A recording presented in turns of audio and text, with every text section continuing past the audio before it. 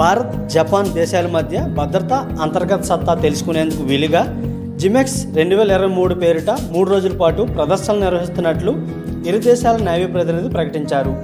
Pacific రీజియన్లో 12 ఏళ్ల తర్వాత 7వ వార్షిక ద్వైపాక్షిక ఒప్పందాల ప్రకారం గాలి, నీటి ఉపరితలం, సముద్ర భూగర్భాల్లోనూ సర్వసత్తాక ప్రదర్శన చేసి ఒకరి బలాలు ఒకరు తెలుసుకునేందుకు పేర్కొన్నారు.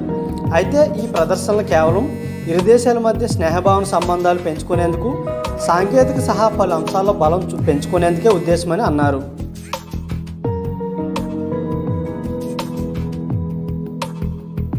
I welcome Rear Admiral Nishiyama Takahiro, the commander of the Escort Flotilla 1, CCF-1, Captain Go Shiraishi, Chief of Staff, Captain Kosuga Hiroyuki, Naval Attaché of Japan in India, Commander Okumura Kenji, the commanding officer of JS Samidare, and commanding officers of Indian naval ships and others who are participating in GIMEX 23.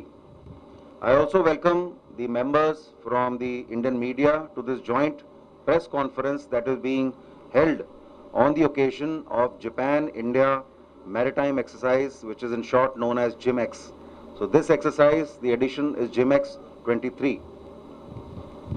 As you're all aware, the first edition of the bilateral maritime exercise between the Indian Navy and the Japan Maritime Self-Defense Force, GIMEX, was held in 2012, and this edition of GIMEX is being held after 12 years and is Commander in the Pacific Deployment 2023, Japan Maritime Self-Defense Force. And firstly, I'd like to express my sincere appreciation to Indian Navy for your warm welcoming and a lot of support for our visit this time.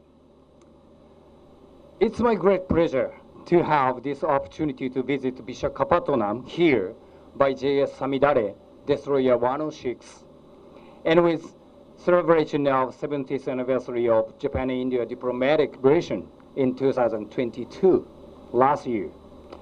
Our two countries continue to build not only security and the defense arena, but also in a wide range of areas such as politics, economy, culture, and sports, and actively develop toward the goal of the 100th anniversary. In this way, it's great honor to have an opportunity to join press conference with Rear Admiral Simpson, Flag Officer commanding Eastern Fleet Indian Navy. I'd like to express my sincere gratitude.